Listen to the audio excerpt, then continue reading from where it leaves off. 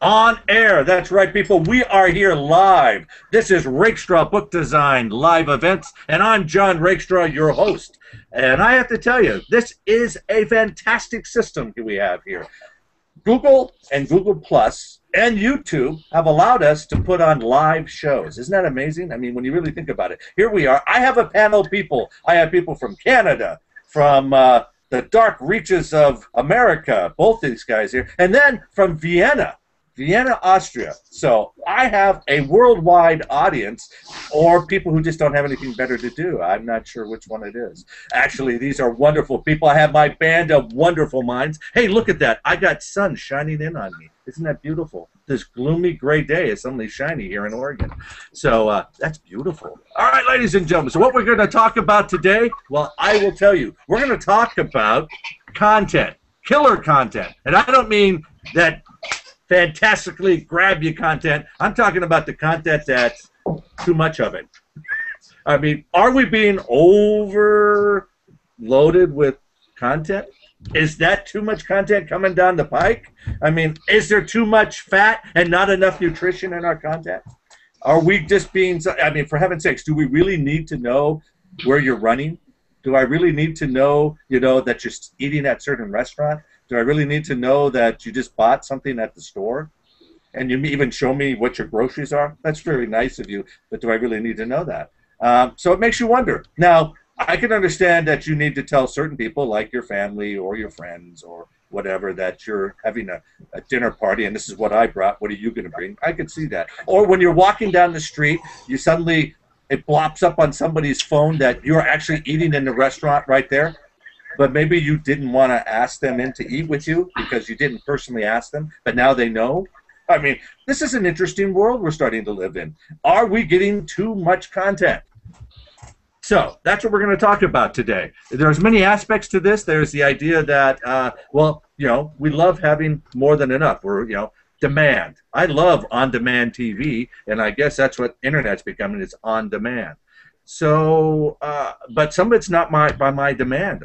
Some of it just comes to me because I circled somebody, or I put them in a friendship area, or I added them to some list, and now I get information that I didn't really care to know or didn't need to know.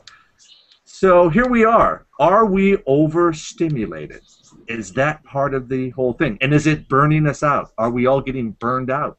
So we have a lot to talk about today, and I have a marvelous band of wonderful people. My merry band of wonderful minds is with me today, and that is J.C. Kendall right down there. Great guy. I mean, this man has, he is, like me, enjoys his food. I'm going to tell you, I've seen some of the stuff he puts up and tells me what he cooks. I mean, this guy is, I've already told him he's adopted. He can come live with me anytime he wants. Oh, that's right. We didn't finalize that. Yeah, I know, because I'm sending him, my son's going off to E3, so he gets a hold of me and says, I want to be adopted by you. And it had nothing to do with food. I know, but that's okay. Nothing to do with food. Yeah, I mean, certainly I would have raided the fridge, but once I'm adopted, I kind of get that right? Yeah, you do. You have access to the refrigerator. Yes, I don't give you access to the real refrigerator, but no. It still stands. J.C. Rakestraw. That's it. It works. It works. It works. It does. It does. What does the J stand for? The J stands for Jonathan. See, you could even be a junior. I'm John, you're Jonathan. See, it works out. See? Yeah. The C stands for Christopher. Ah, my mom wanted to call me Christopher. If you ask Susanne, it stands for curmudgeon. Then we have Jim Ault, the man this guy does beautiful 3D graphics. He's also a major coder. I mean, if you want something coded, this guy knows about it. He doesn't want to talk about it because I don't think he likes to do it anymore. I don't know. But the man is a major coder. He understands coding. He understands all that stuff. It's amazing. Just to pick his mind, the things you'll find out. Jim is a great asset. And if you want to, please circle Jim. He's fantastic. Hey, we have that. Yes, go ahead. I'm sorry to interrupt. Susanne wanted to say hello, if you have a minute. Hi, everyone. Hey, come on. How are you guys? So good to see you. Nice to see you, too. Wow. Did you want to join in, or are you just going to stand back and listen to your your better half? I'm standing back and listening to all of you guys. All right. Well, it's good to see you. All right. Good. Nice to meet you. Fantastic. It's good. Notice he said better, not bigger. Yeah, I don't have a lot. I don't have a lot of ground to talk on that area, you know. So I don't. And then we have Harlan. Harlan. Now, Harlan is a man who has done, I think, 350 jobs in his lifetime. He has done many things. He's a fabulous artist. If you get an opportunity, he has some beautiful art out there. He's a writer.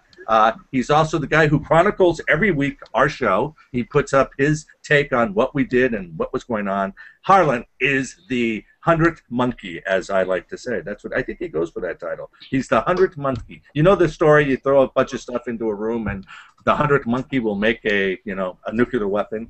That's Harlan. So. And then we have the wonderful and beautiful lady from Vienna, Susanne, and she's a marvelous lady. She has what, 50,000 people following? Is that really true? Is it over 50,000 circles? Are you that you have that many people who have circled you? That is a Most of them blue hats.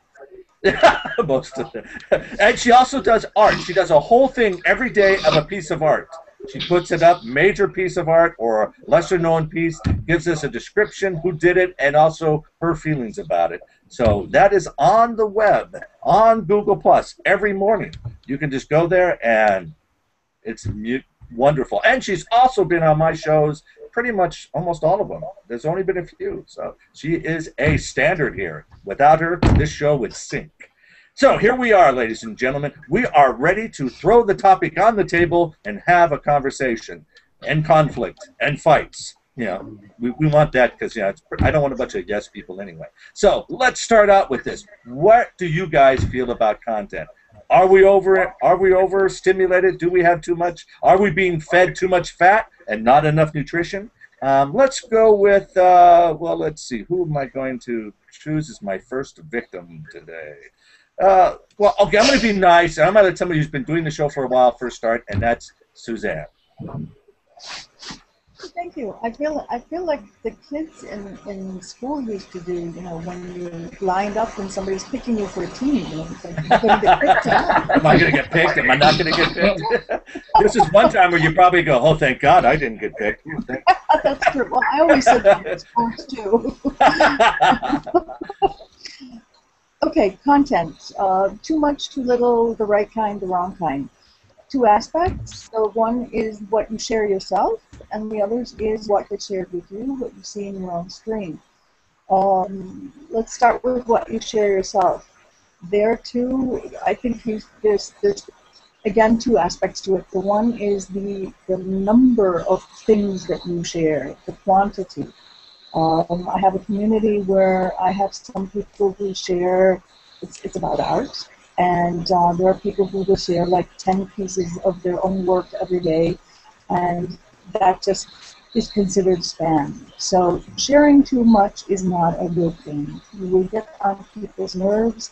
I think it just doesn't really add to the value of other people's streams. The other thing is the quality of what it is that you share.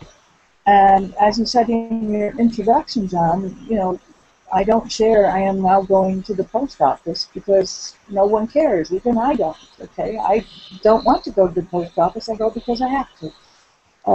So these are the kinds of things you don't really want to be bothering people with, apart from the fact that you have privacy issues. I'm always fascinated to see when I have to go on that other platform, people checking in to hear, and they're saying they're there, and they're giving their locations and this and that and the other thing.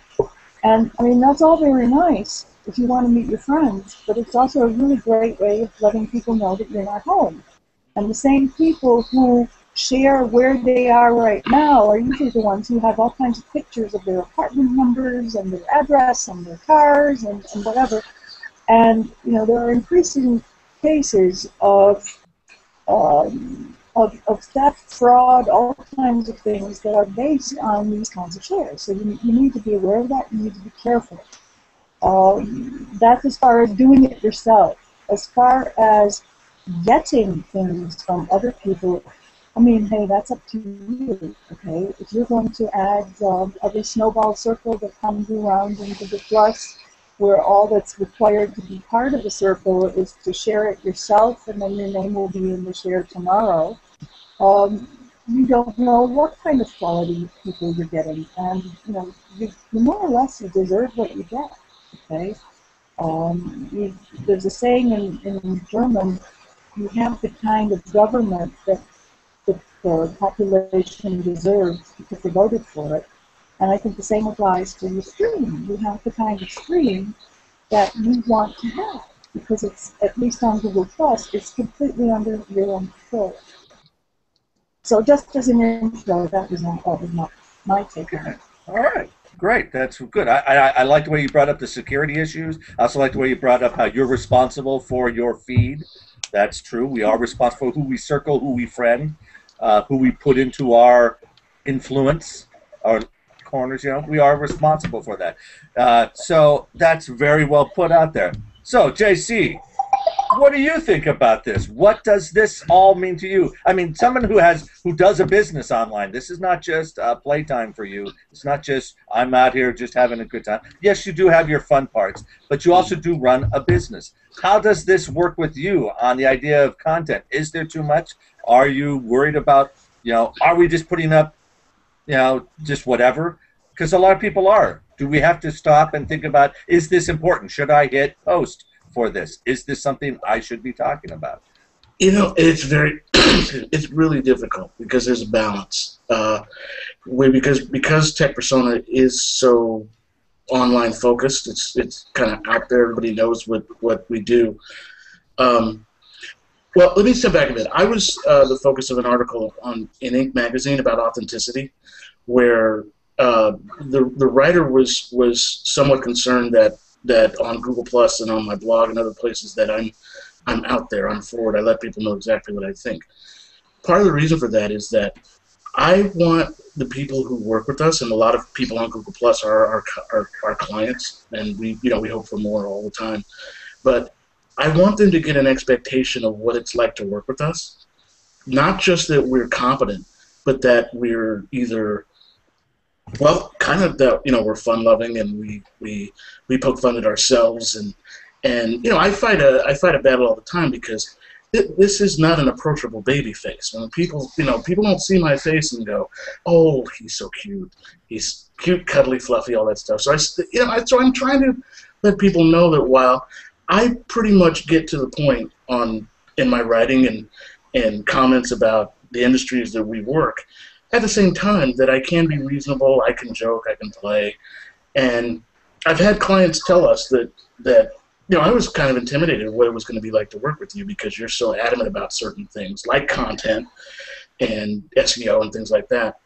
And they looked at some of my other posts, my posts about the food and you know, me with dogs or me with kids. I posted I was flying up from California last week, and there was a baby sitting across the aisle from me, and this kid, this beautiful little baby boy, he somehow was fascinating me. I'm watching Battlestar Galactica on my phone, and I think that got his attention.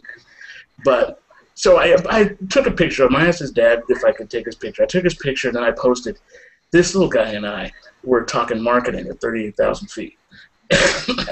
and just something a little funny, you know, and it's not all for the purpose of marketing. I'm kind of gregarious. I like my life. I enjoy myself, and I like to share it with other people. That's one of the great things about being in Victoria is that I've come across the perfect city for me. I like sharing that. I like sharing that with people. And some people find it fascinating, some people don't. And I tell people if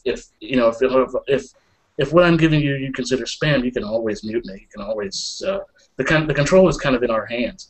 There was a guy who, well, he's still there, I'm pretty sure. There's some gentleman who posts dozens of beautiful pictures of flowers every morning, about 8:30 a.m. Pacific time, every day, 20, 30 pictures of flowers. Well, you know, if I'm on my phone, I don't want to see, even I don't care how beautiful they are, I don't want to see 30, 40 pictures of flowers. To the point where I finally had to mute the guy, even though I like the flowers. If he was posting maybe 2 or 3, that'd be great. but he posts dozens of them. I mean, AJ Cohn has. You guys all know AJ. He's a brilliant guy. He does I didn't wake up in such and such city every day. He's known for that. It's part of his personal brand, and he's done it so well that nobody tries to copy it. He's the only one who does it. It's very interesting, and it reminds you that AJ likes to travel. That he's kind of a fun-loving guy too. Or not kind of. He's a fun-loving guy. He's a good guy. But we all have a signature about ourselves. For a long time, nobody knew what the hell I do for a living. They just thought I ate gummy bears all day. You mean that's not your job? Oh man, I am totally shocked. I actually tried to make it my job. I did.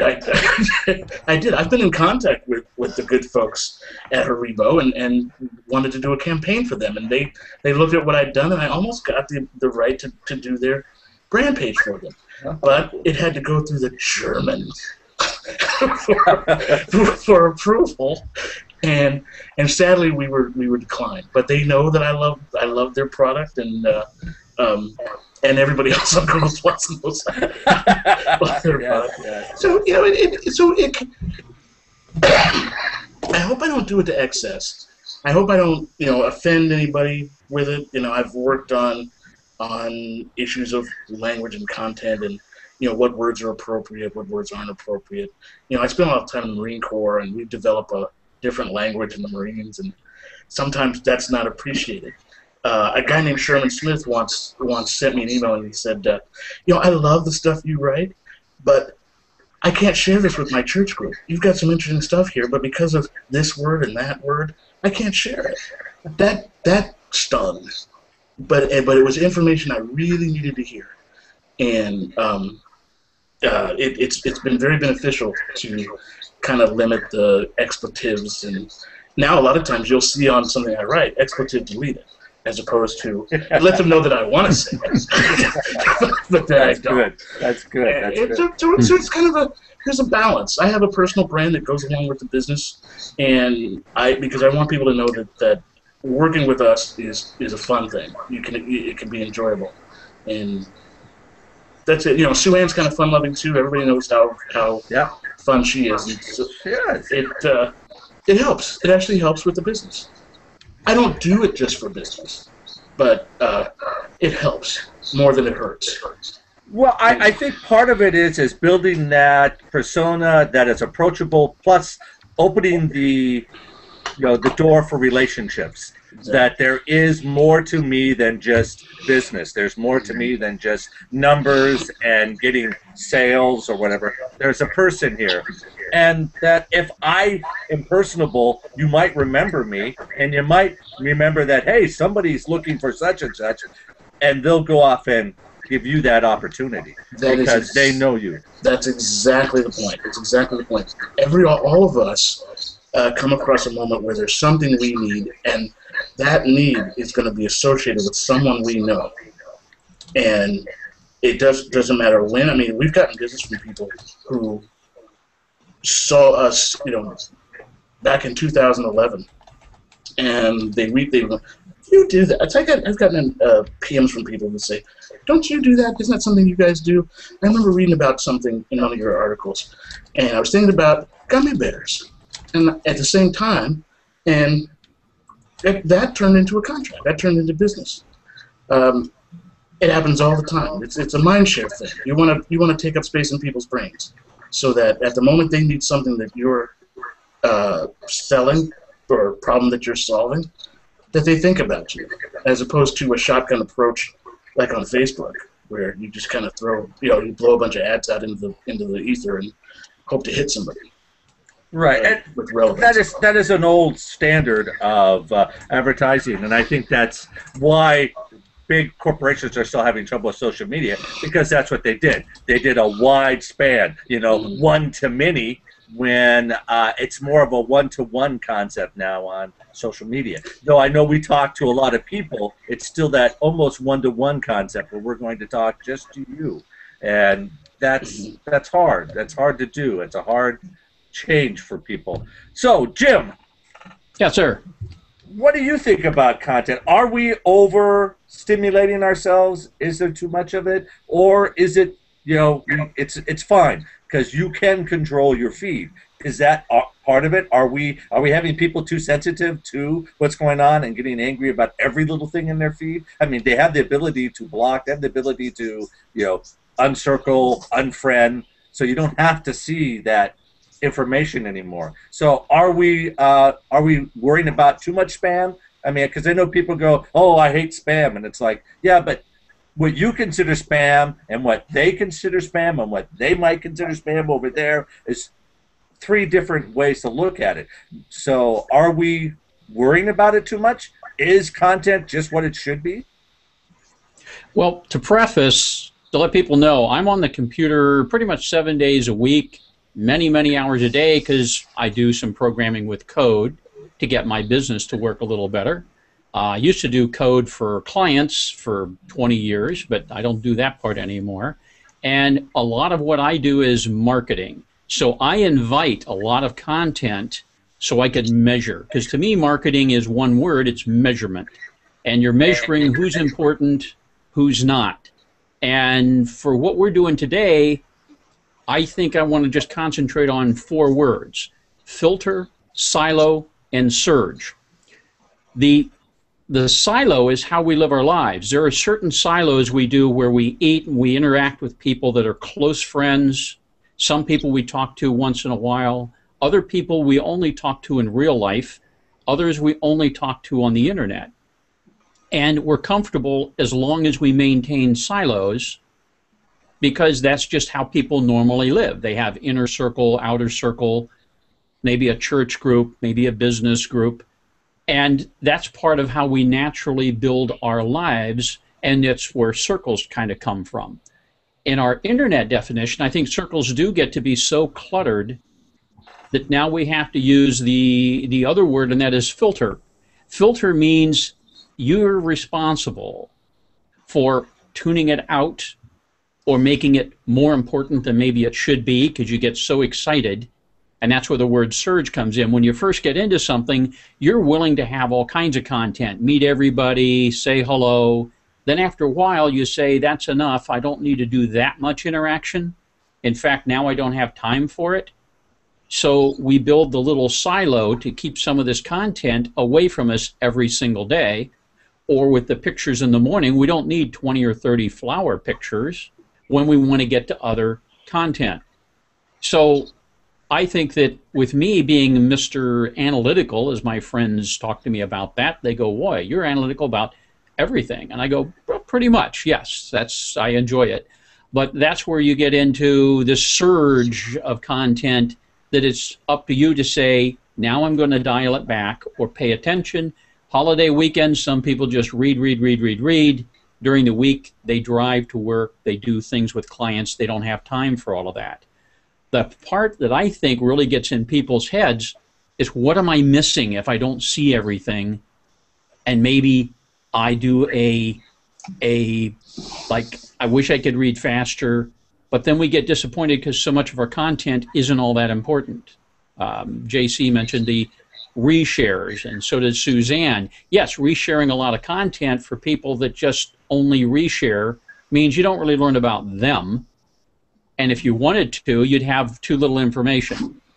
But then if you say, I don't really care about them, the reshares are just annoying, I'll tune them out, ignore them. And I can go through 1,000 posts pretty quickly because I have these little rules set up in my head: stop, filter, filter, filter. So I don't know if that gives you a clue as to how I think about it, but I'm in the marketing side where I really want to see a lot of people yak, or the ones that put up only really good stuff and people pay attention to them. I want to find out who those people are. Yeah, I agree with you. What I do is I do go through posts, I go through emails. I mean, as soon as that happens, I'm filtering stuff myself. I'm looking at it quickly, opening it, seeing if there's any pertinent content in there. So I quickly scan through it and then decide, okay, I'm going to save this for later. Scan, dump, You know, because if I don't need it, doesn't have anything pertinent to me, I go on. Though I take a point to look at some stuff because I might discover something I never knew. And that's part of the equation of the idea of social media is discovery. And I really like discovery. And there's times when I get something I never would have thought of. I mean, I know that JC likes food. So, because I see him talk about it, which actually is a great discovery because he and I have had a few conversations about food. It's fun. You know, we'll jokingly say to each other, you know, we'll talk about it. I'll show something I've cooked. He'll show something he cooks. It's sort of fun. You go to his site, you go to his feed, you see that. But those are the things you look for. Those are the discoveries that I look for. John, was it the Elvis Presley pound cake? Oh yeah! Oh God, that was fabulous. That was fabulous. Yes. Yeah. See, those are the things that you know. Those are the gems in life. And I think what we do is we tend to either lump people into a certain category and then we never look at their stuff, which is wrong because there might be something worthy there. But on the other side, we only have so much time in a day. So we don't have the ability to read everything that comes on our feed. So I see where Jim was saying it's very good. He looks at it from a marketing point, which is very good. JC also looks at it from a business marketing point too. I do too. I have to take a look at all mine because I do a part of our business, a large part of our business, my wife's and I, here on the net. And I have to think about what I'm doing and what my persona is. There's the other side of it, which we haven't brought up. If you put up stuff that you shouldn't, people will look at you and go and peg you, and you've lost a client possibly, all because of an opinion, all because you have, you know, so you have to be, you walk a very thin line here. And I know some people say, well, you should be, you know, who you are. Well, yeah, but sometimes, as JC said, you know, we use colorful language, and some people don't like the colorful language, and that meant a whole sector of his business, which could be used by those people, aren't going to be used because the person who is the gatekeeper to that said, your language is a little too, you know, too much for us. We're going to have to, you know, I wish we could use you. But well, then you just find other words to say. You find more articulate ways to get your point across, and that's it takes practice. It takes a lot of practice. I mean, the Marines were one thing, but then I went to Microsoft. You know, with those people. Yeah, yeah. And people don't understand. There's a, you know, and there is a vernacular in every group, you know, that sometimes is a little different than what we're used to, or it's what we're used to. So, you know, I hear it on the bus with kids. I'm a school bus driver during the day, and you know, I hear language sometimes where you go, you know, you have to tell, hey guys, tone that down. But it's conversational language now, some of it. And you have to learn to understand that, okay, guys, there's an appropriate place to use that. Once you're off the bus and you're walking down there, you know, together, you can use whatever you want. But on the bus, we keep it within this parameters. And in your classroom, you probably have to keep it within these parameters. In between the classroom, you're talking to your friends, you can say whatever you damn well want. Right. But, that's why I use the word silo, is that there are always these behavior patterns. We look around and say we're in a restaurant. We don't behave the same way as if we're in our own kitchen. Correct. And, yeah. So, yeah, the group you're with and the group you're next to, I mean, what I don't like are some of the people that have these very graphic T-shirts or decals on their vehicles, and yet they're taking their kids to school and parking at the shopping center, and other people with their kids have to walk past whatever they're displaying, and you go, that isn't fair. You know, a parent with a 4 or 5-year-old child shouldn't be walking past a guy who's got some, you know, ugly picture depicting maybe goth or something else or something worse, but they do. And yet, wait a minute, you're out in the community now. It's not like you can stand there and affect everybody. So, yeah, the siloing, I think, is very important in the way we approach all this content and decide to deal with it. Hey, that's me. I want to talk like that too, but do I want it recorded on YouTube for the next 30 or 34 years? Not really. Right.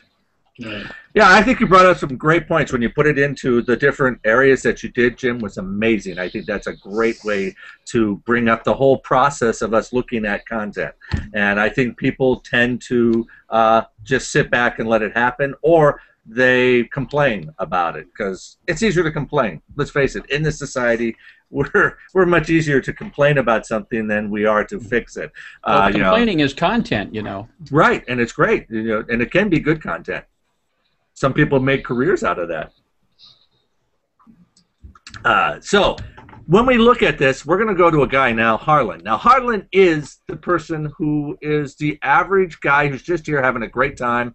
He has some beautiful stuff he shows. He talks to a lot of people, but he's here for just the fun and enjoying. So is there too much content or not enough, Harlan? I think there's just the right amount. The quality of the content that you were talking about, the posting of trivia caught my eye. I see the part of Google Plus that I see is a microcosm of the entire population of the world. And I think Susan, off the top of her head, could come up with a very simplistic profile of the sort of person, the type of person who posts trivia. I know a man who utters nothing but trivia. He knows nothing but trivia. I got in the car. I see him 2, maybe 3 times a week on a regular basis for about an hour and a half.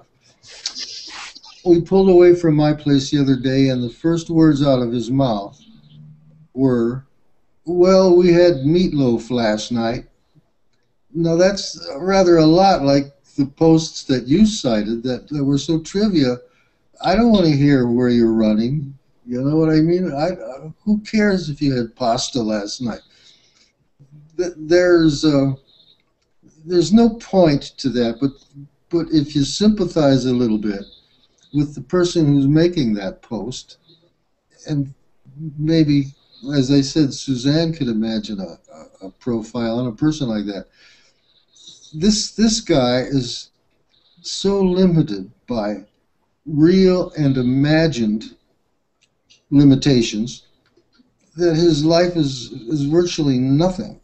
He's like the thinnest candle in the menorah. He has no opinions. The notion of having an opinion is as foreign to him as gambling would be to me. And I see a lot of that in a lot of people who post trivia. I would think that it's part of the character of Google Plus, just as those posts of huge interest are part of the character. There's the full spectrum there, personality and capacity and psycho-emotional behavior. And the trivial posts, not that I like them, I block them, I get rid of them after a while. But I understand the people who are making those posts. What is important about where you're running or what you had to eat last night? Almost literally nothing. But to them, if they see it on Google, it's kind of published. It creates an immortalization for them and validates their existence. And you could tell what they did over a week's time or so. Well, he went running here. He had pasta Thursday night. His cat had kittens. You know, whoopee, for the next 6 months we'll get kitten pictures from him now. Something of meaning has taken place, and he can post it on Google with his camera. You know, you're completely right. We work with a number of businesses where someone will own a business, and it's time for them to start talking about what they do and start meeting people, and they have no idea how to have an opinion online, how to form a point of view and explain a point of view, and let people know about themselves. And it's a process. Depending upon how you were raised, a lot of people were raised where, you know, children are seen and not heard, or you know, don't talk at the dinner table. You know, all of us have gone to Thanksgiving dinner and we were told don't talk about politics, don't talk about religion. And for people who don't have have a problem expressing their opinion, not me, but all those other people, that can be extremely intimidating. Somebody puts up an opinion, and you might want to say something about that, but you think, well, you know, I wonder if my idea is smart. I wonder if I'm going to get ridiculed. I wonder if I'm going to be told I'm wrong. But if I just put up what somebody else says, if I just link to someone else's article or somebody else's trivia, or if I just say, you know, I went and got a hot dog. You know, I'm still alive. I'm still a human being, but I didn't take any risk. I didn't put myself out there, so it's safe. And you know that only 5% of the people on Google Plus actually post anything at all. Only 5% of us. The rest of us just read what everybody else puts up there, whether it's trivia, whether it's an article or an opinion piece or something interesting. That's it. Can you imagine if all 350 million of us were actually posting every day? Could you see the servers all go down? Could you see Google going, what the hell's going on here, people? Right, and I think it's part of the reason why Google Plus is really, it's a hard transition from Facebook and a really hard transition from Twitter, and because there's dialogue here. You can go to Twitter and you can say anything you want, and you can close it. You don't have to, you know, stick around, because if there's a conversation, it's not going to thread, and you're not going to see. You can't make the connections between the comment and the responses. But on Google Plus, if you put up something that's interesting to people, like I had, I don't know, 30, 40 responses to this silly notion that Canadian money smells like maple syrup. Yes, that was great. That was great. I just put it up there, and it's people want to talk about these things, and people can read that stuff. You know, some of us are online for entertainment purposes. Some of us are up there for sharing. Some of us are up there for business. Who knows why people are up there? But they all have their reasons. And I found working with clients who, a person, you know, it takes guts to start a business. It takes guts to go do all the accounting and investing and, you know, the procuring products, creating an audience, selling, all that stuff. People find that easier than just introducing themselves online. They really do. It's amazing, but it's out there. So Harlan, you're right on the money. It's hard. It's trivia makes it easy for people to validate their lives without taking the risk. So I have a question for Harlan. Do you think your friend tells other people that he saw you and talked with you during the day? Yes. Okay. So you're just part of his trivia monologue? Yes. He is. Okay. He has most of his friends are on on the computer. Okay. And my only friends are on the computer. So there's a correlation. So you know, I have him to look forward to for conversation every Tuesday and Thursday. Okay. It lasts about an hour. Yeah. And I do most of the talking.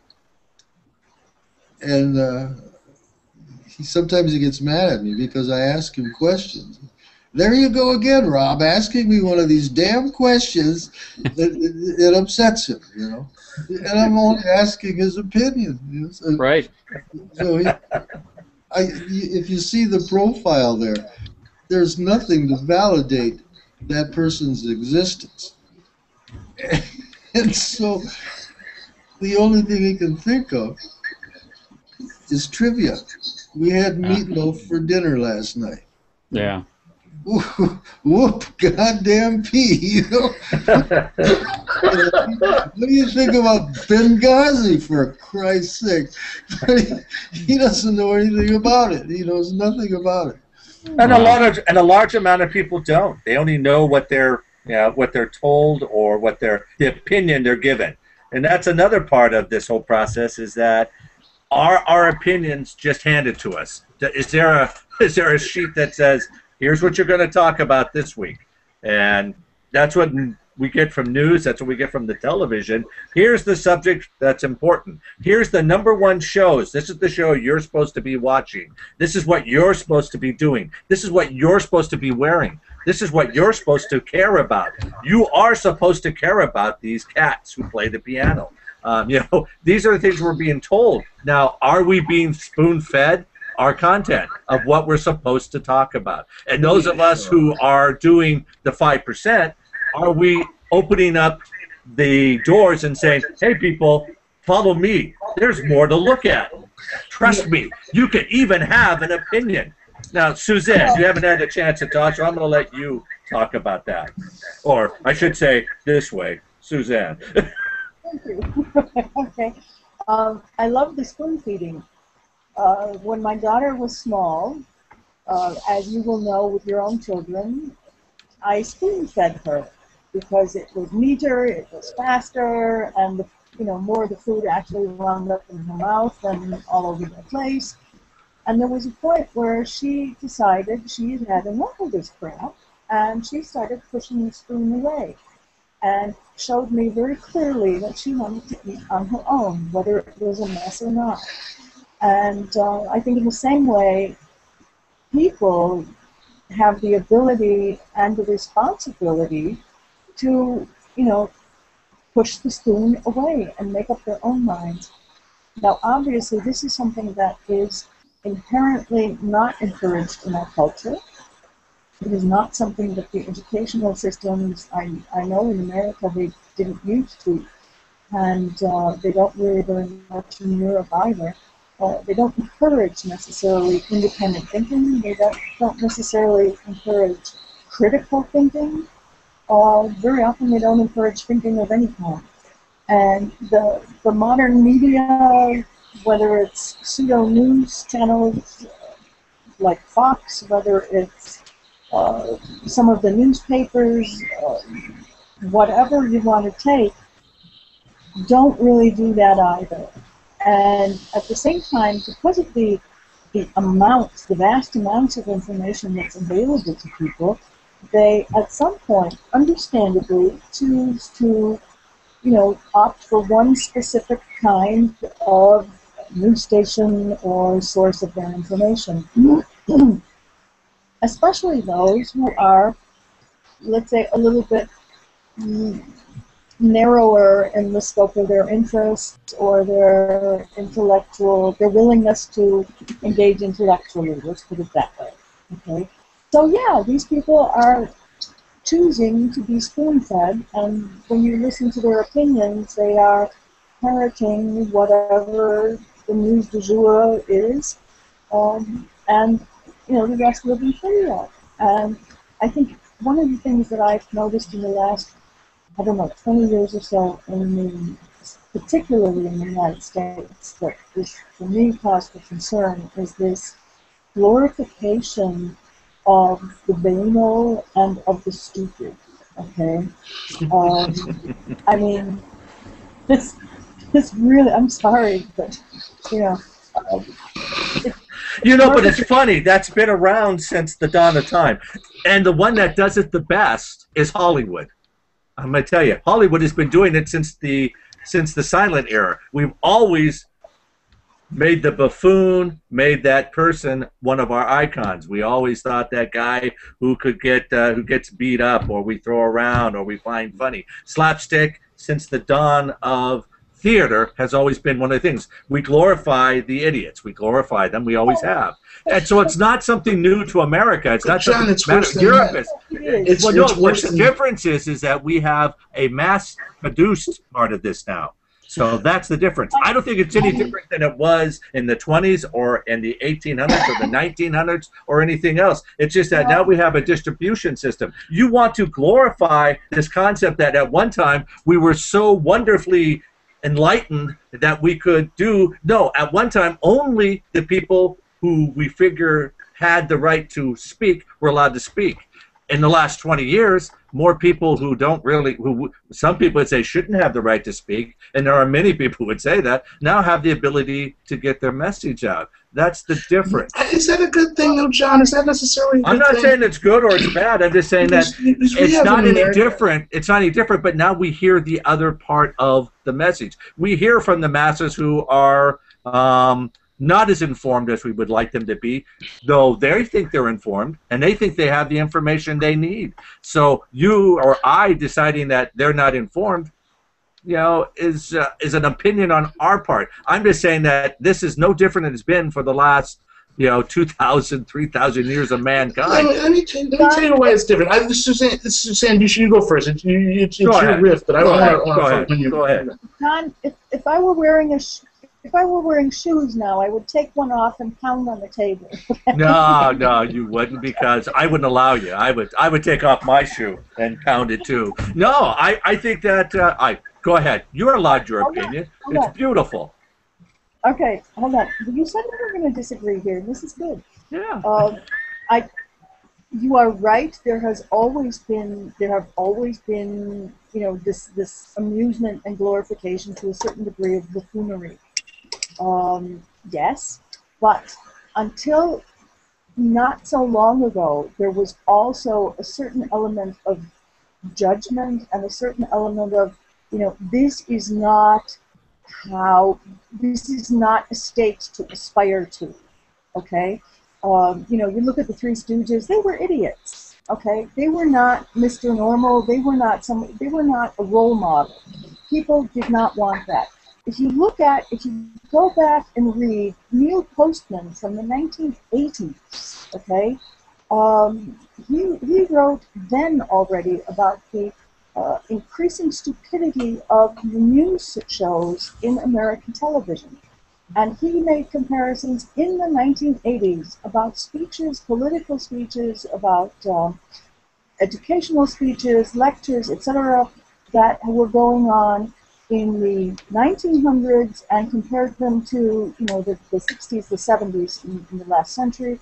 And he found that, not only had the vocabulary dumbed down incredibly, but the length of time that people spoke, the topics they discussed, etc., has completely gone back. And that is something that gets worse and worse and worse. And when you get to the point where, in all seriousness, and I mean, this just blows my mind, in all seriousness, people ask the question, when they're voting for the president of the supposedly strongest and most powerful nation on earth, which guy do you want to have a beer with? God, I'm going to say it. God damn it, I don't want to have a beer with the president. I want him to be the smartest guy on earth. I want him to be capable. I want him to be whatever. But what's happening here, and has been happening, and this is what I mean by glorification of stupidity, is, it's this regular Joe. And what you read, if you look at any kind of news, if you look at any kind of, even, as you were saying, television, films, Hollywood, etc., the elitists, well, they have an education, and they use polysyllabic words like the Holy Rose. They must be elitist. We don't want that, because we're just regular guys, or whatever. And this is the kind of thing, to this degree, it has not been there yet. People used to aspire to having an education. People used to aspire to bettering themselves, to living with a form of honor, values, whatever. Now they aspire to have a bigger car, to have the bigger house, and just show their tacky, tawdry taste off in the worst possible way. But, I mean, they might as well just, paste themselves with $100 bills or whatever the biggest denomination is. So things have changed. Yes, there was stupidity in Hollywood, but think back, John, to the comedies, there's a name for them, that were in the 30s and 40s. Screwball comedies, you mean? Yes. They were so damn clever. Okay, they were clever. There was irony, there was intelligence, there was play on words, there were all kinds of allusions to historical literature. I agree. Not today. But go ahead. Please, go ahead. How many of you guys remember Lifestyles of the Rich and Famous, a television show? Lifestyles of the Rich and Famous. I only remember the caviar. Okay, caviar. That's all I remember is caviar. That was it. Young girls in America are being taught, and boys too, but to a large extent, young girls are being taught it's good to be famous. No matter what you do, get famous. If you want a better life, get yourself famous. And that no longer means work your ass off, get an education, do something noteworthy with your life to become famous. It means make a sex tape. It means do a rap album denigrating women. Be a bachelor or a bachelorette where, one girl's going to go out with 20 guys and pick one for the rest of their life. That's what it means now to be famous. It no longer means actual success. It means a kind of feigned success because you're in an environment of success because you have all the trappings. Does not mean you're successful. These people have some of the worst self-esteem problems. Where you see the drug problems and the to me, if a young girl aspiring to make a sex tape, she has problems. Right? It just, in my opinion, she has problems. But that's the message that she's getting out of Hollywood because there's no judgment. That's the part I was clapping about, Susanne. There's no judgment. There's nobody saying, what are your kids going to say? What do your parents think about that? Is that how you were raised? But hey, she's famous. I'm famous. Who cares how I got there? Famous. Well, a lot were raised like that. Pardon me? That's the other problem is that a lot were raised like that. You're right. You're right. A lot were, and I think it started way back in the '70s with Lifestyles of the Rich and Famous. We were taught you're supposed to want this. No, nothing about how to get it. Right now, corporations they're the bad guys. Corporations are the bad guys, or rich people are the bad guys. But there's very little discussion about people who are wealthy, what they did to get there, how they struggled. In most cases, they struggled. They didn't inherit. They struggled, they worked, they excelled, and they achieved what they wanted to achieve. And in most cases, what they were trying to achieve wasn't wealth at all. They were just doing something that they really loved to do, and they did it so well that somebody found a market for it. And okay, I'm gonna stop. You guys know. Can I mention go ahead, our new Jim. oxymoron? Our new oxymoron is reality TV. Yes. Mm-hmm. Which is, again, content. How much of that content do we really need? Yet that's the content we have on television. I mean, there are whole networks that are based upon reality. Fox Network itself survives on different types of reality TV. I mean, for heaven's sakes. There's another aspect of if I could just for 1 second, I don't mean to monopolize the conversation. I yield the floor to JC. I'm sorry, I yield the floor too. Just this one thing, and I'll shut up. I promise. There was a show on Fox that I used to love that I would put it on the TiVo. I would never miss it. It was called So You Think You Can Dance. You guys ever? You guys know about that show? Yeah. Well, at some point, instead of showing dancing, they started giving us these human interest stories about how, the bad things that had happened to a particular dancer, and now they've gotten up to the point where they've done an audition. To me, when you're auditioning, you haven't done crap. Excuse me. When you're on Broadway and you're dancing in a professional, group, then okay, you've achieved. But they've made it so that every human interest story of overcoming adversity is what makes people great. Overcoming adversity makes you human. What else are you going to do? You just sit back and say, "Oh, adversity got me." It drives me. I couldn't watch the show. It's unwatchable now because I don't want to hear about the sob story of how somebody got on stage to do their audition. I want to see them dance. And every year there's been less and less and less and less dancing, and more schlock of make me cry, make me connect with that person on an emotional level. If you dance your ass off, we'll connect on an emotional level. Go ahead, Susanne. I'm sorry. Okay, I'm stepping up. I have a question for you, JC. Have you obviously watched the media closely? I've missed a lot of it by being in Europe, but every time I was in the States, starting in the 80s, I noticed that, on television shows, on movies, and especially in commercials, this thing with "you deserve," you're worth the best. You deserve only this, and you deserve this, that, and the other thing. And it just creates such an atmosphere of, I don't mean this politically, entitlement, of personal, individual entitlement.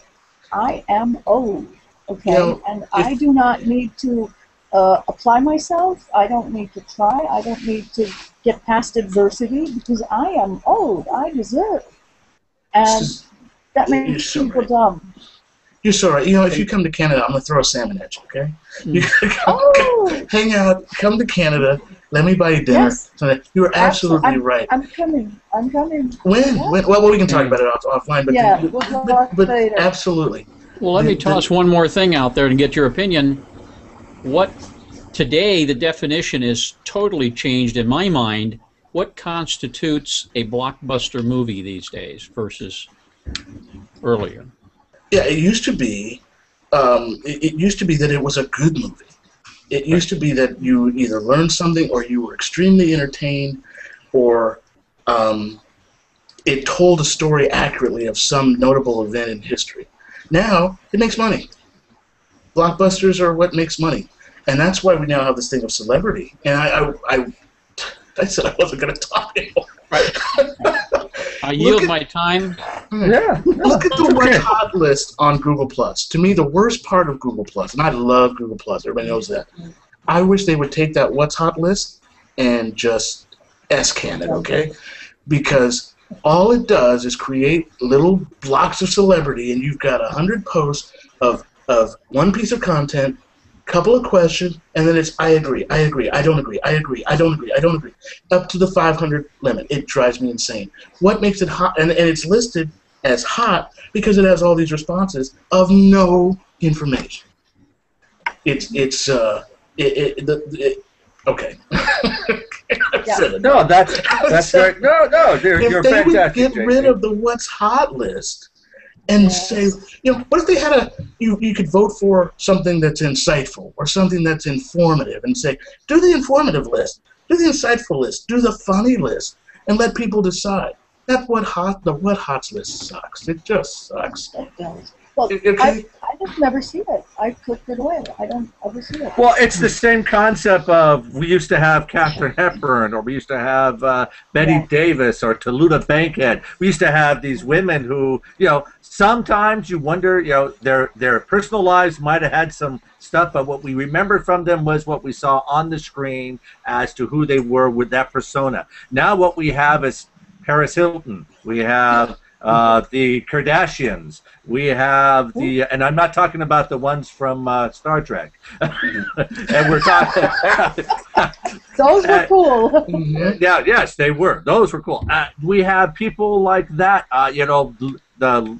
Was it Lizzie Lohan and Amanda Bynes now? These wonderful young women or whatever who are suddenly celebrities, and Britney Spears, who's a celebrity not because of how good she does, but by how bad she is and by how much she causes trouble and has drug problems and has to go out and be, how many times do we hear about on late night jokes about Lohan? It's not fair, but that's what we hear about. I mean, for heaven's sakes, half of Jay Leno's whole monologue is about where he saw Lohan next. And you go, so once again, it's perpetuated in our entertainment field. It's not anymore about the wonder when we used to talk about Sinatra, who had, his problems. He's a womanizer. He did all that. But what we saw was Frank Sinatra, the performer. What we saw was that stuff we wanted to live to be. The Rat Pack. We wanted to be witty, be a guy, be one of the men, or those type of things. Now what we want to be is, and I agree, is that we want to be as dumb and as stupid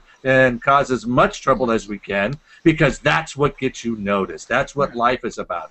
And I agree.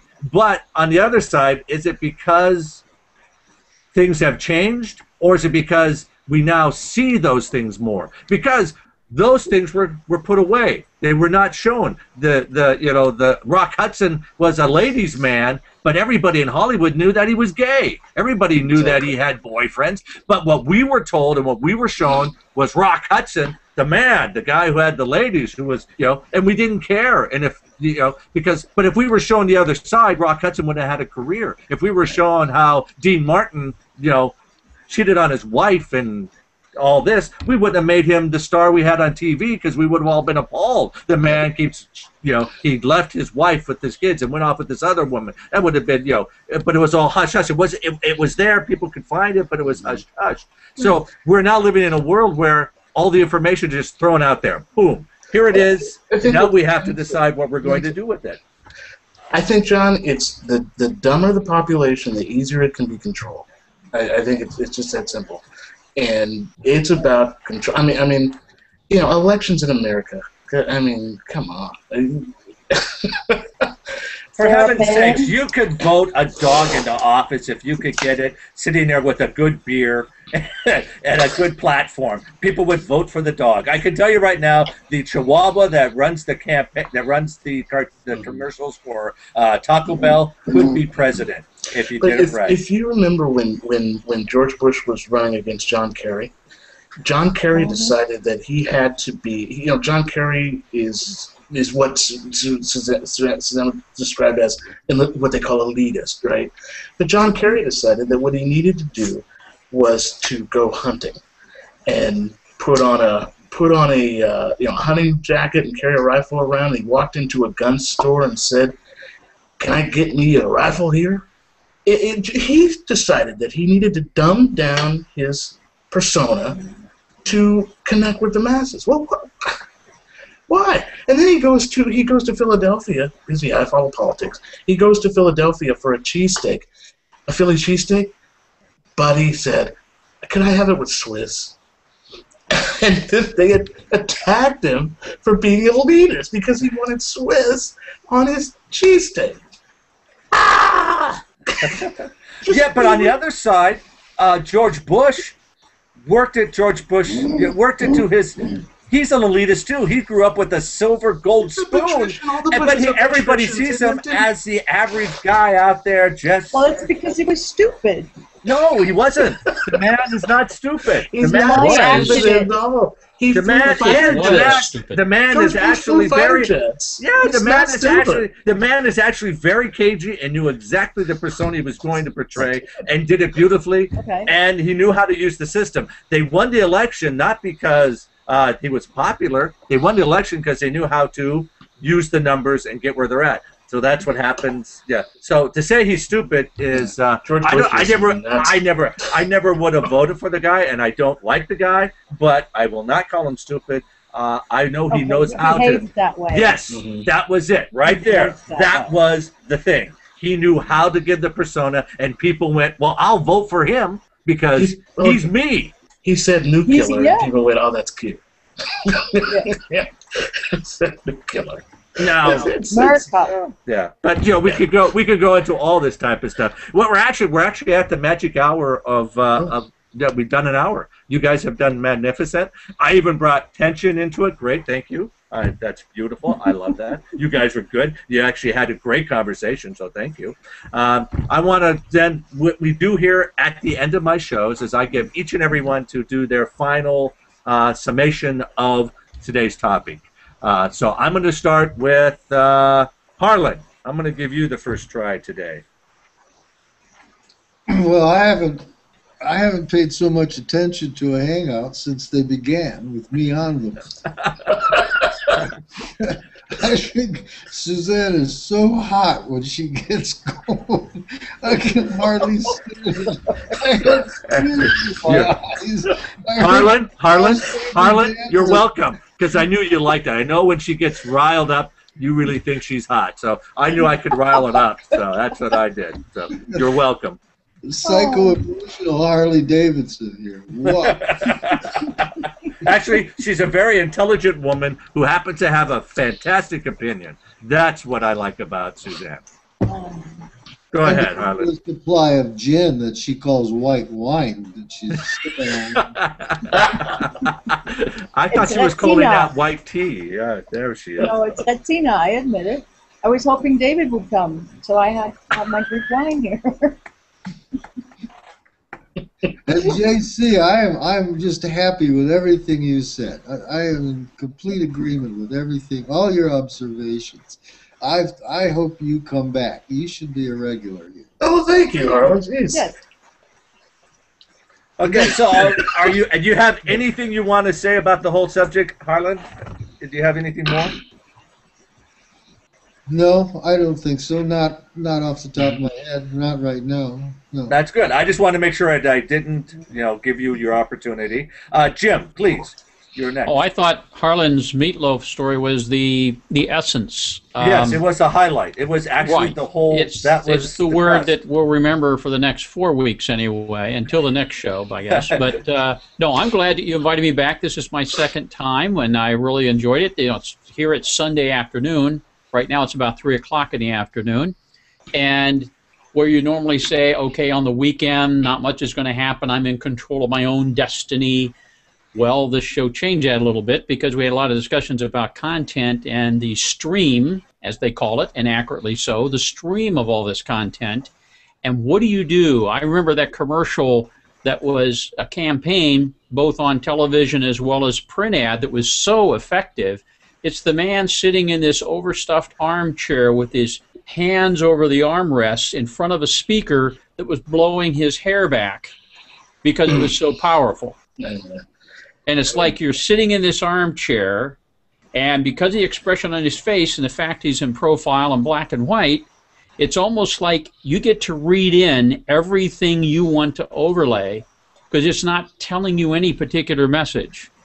Well, the content that comes at us, we get to do with our overlay. What does it really mean? Is it important? Is it a ridiculous thing? Is it really important? Who do I look up to?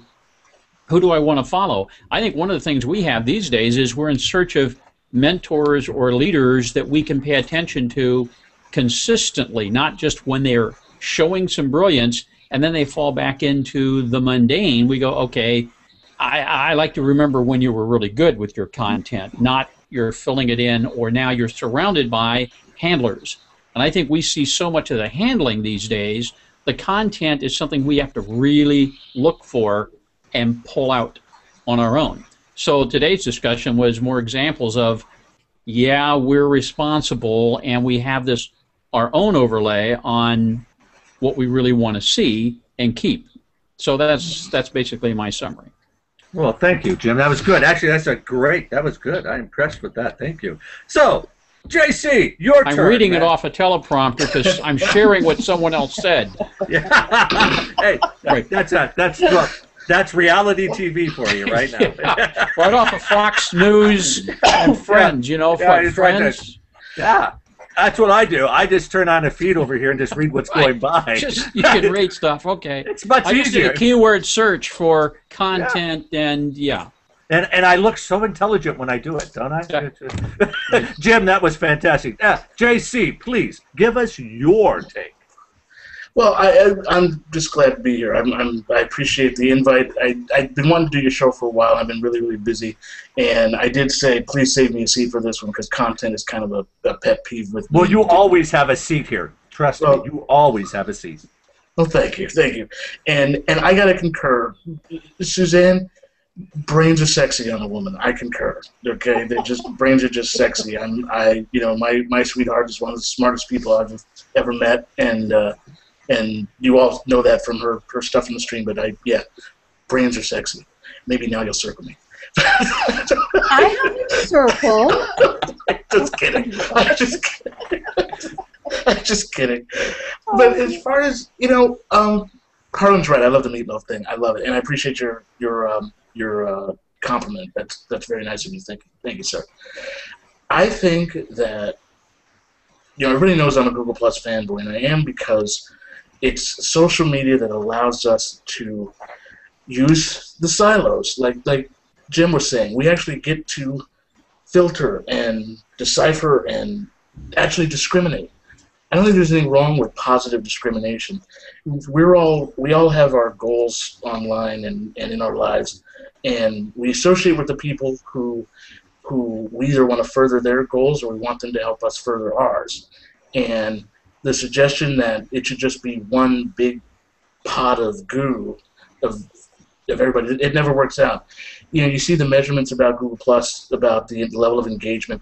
None of them take into account the fact that most of the engagement that takes place is private. It's within circles.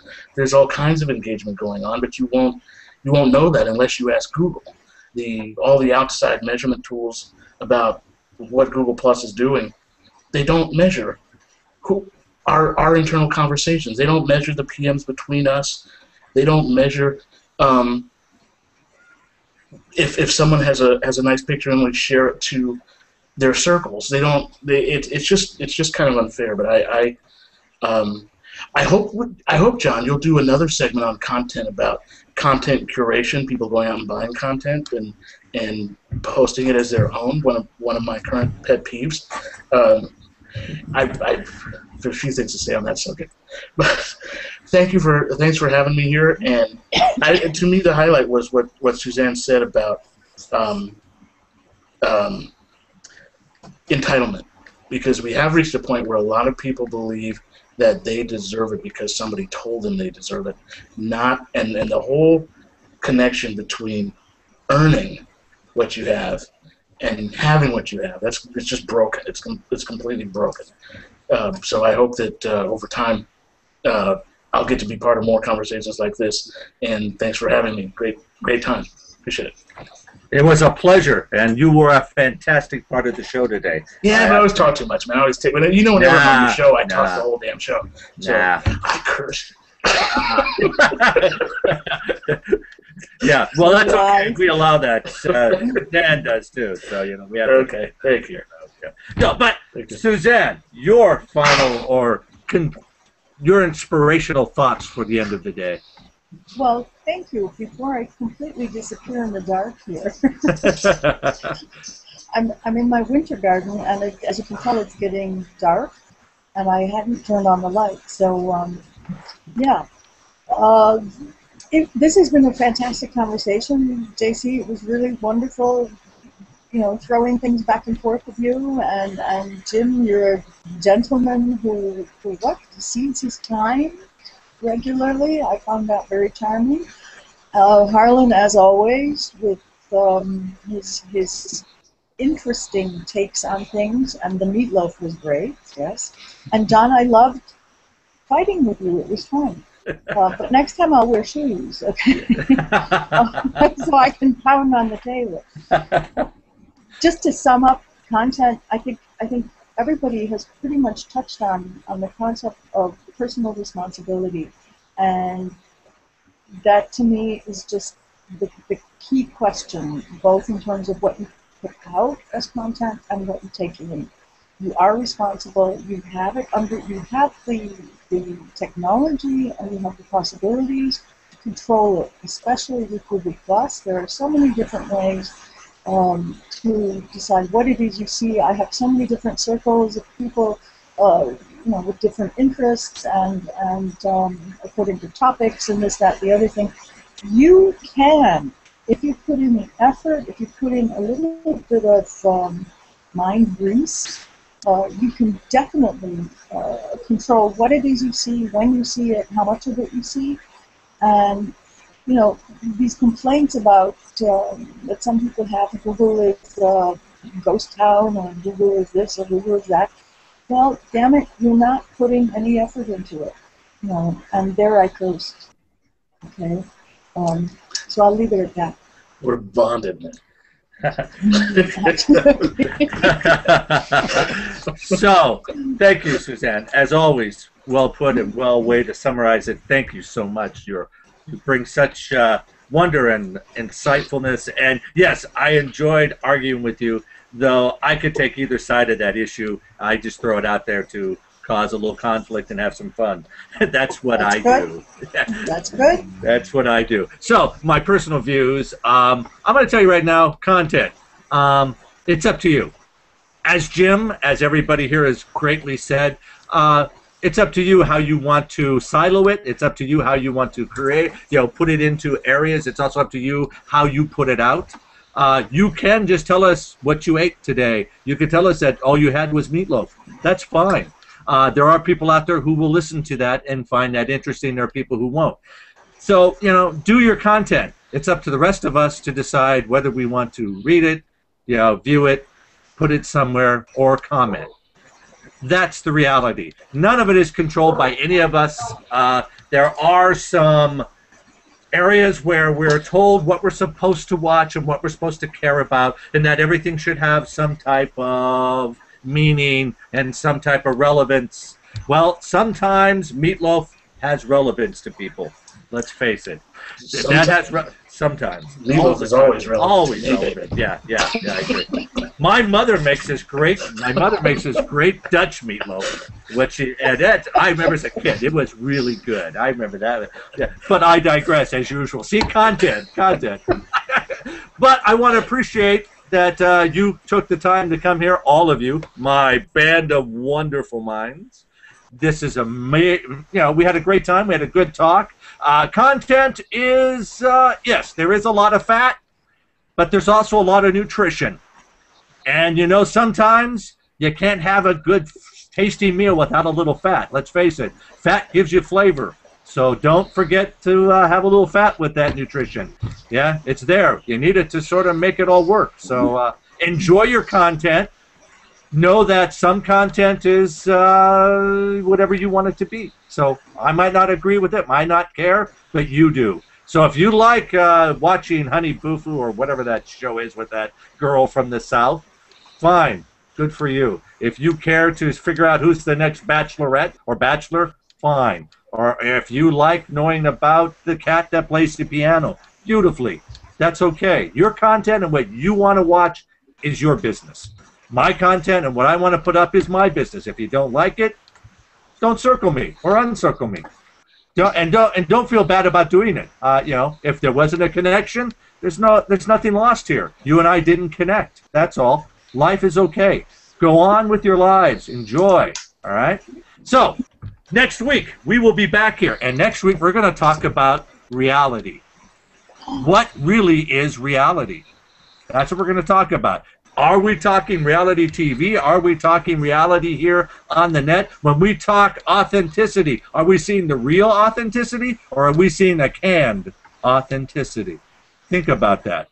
That's where we're coming. I hope all of you can be here for that one. So next week, it's reality. Man, it bites. Okay? All right?